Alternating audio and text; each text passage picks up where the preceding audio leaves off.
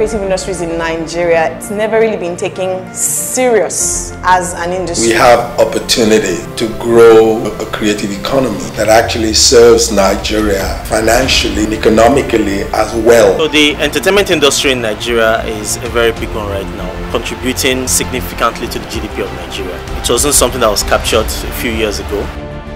Gone are the days where a child will tell his father that when I grow up I want to be a comedian. Now it's a thriving industry. For an industry that makes 2,000 movies every year, there are different value chains where people can play. It's not even just getting into production. So better to create a platform rather than supporting from the top, build from ground up. If there were 2 or 3 things we can't do without, the air that we breathe, the food that we eat, and what we watch. Creativity is business.